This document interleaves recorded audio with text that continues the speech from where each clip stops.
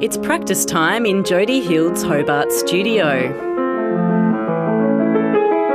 But keeping budding concert pianists sounding great requires the right tradesperson. It's a little bit comparable with Formula One racing, that we need top-line mechanics who can work in that specialised area, as well as those sort of mechanics who can do everyday cars very well.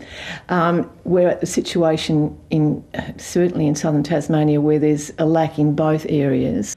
There's just one person in southern Tasmania with the specialised skills to maintain concert pianos, and he's planning retirement. It would be tragic for some of these instruments not to be maintained, to deteriorate.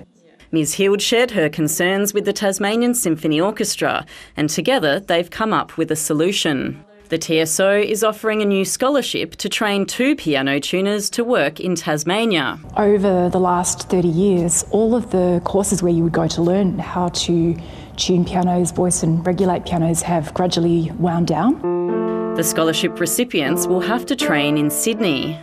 It's estimated southern Tasmania needs at least 6 piano tuners. It currently has only 2 or 3. What we really need is that pipeline of people coming through into the profession that can look after instruments that have often been in families for generations, all the instruments of schools, our university, and then of course the great concert instruments of Tasmania like the ones here at the TSO. It seemed to attract a lot of very, very interesting artists and actors and people to live here. We haven't been able to get a new piano tuner.